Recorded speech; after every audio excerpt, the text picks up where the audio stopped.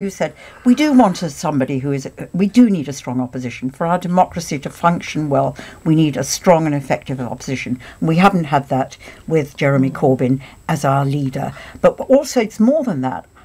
I'm a member of the Labour Party because I believe in the Labour values, and I want those Labour values to be enacted in government, Iain. That's what I actually want. So I want somebody who will aspire and move towards leadership. And I do agree with you about personality. It may be a sad truth that today we do need these charismatic big leaders, although I think back on John Major, not exactly massive charisma, but an effective prime minister in many ways.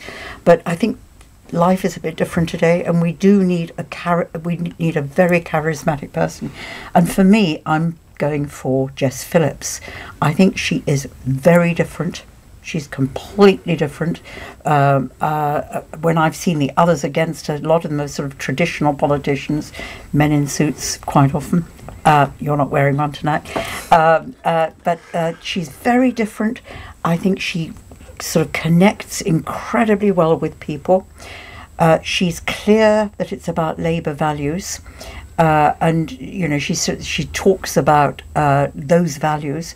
She's very honest. She's incredibly direct, and I think she has got that personality and those values, which. But she's not a team player, is she? She's a maverick. She ploughs her own furrow. She's not known for her teamwork. Well, I think that's unfair. I don't know where you. I know I'm just saying that's what some of her critics say. I think that's one of the sort of myths around. I've worked with her very, very closely on a lot of issues.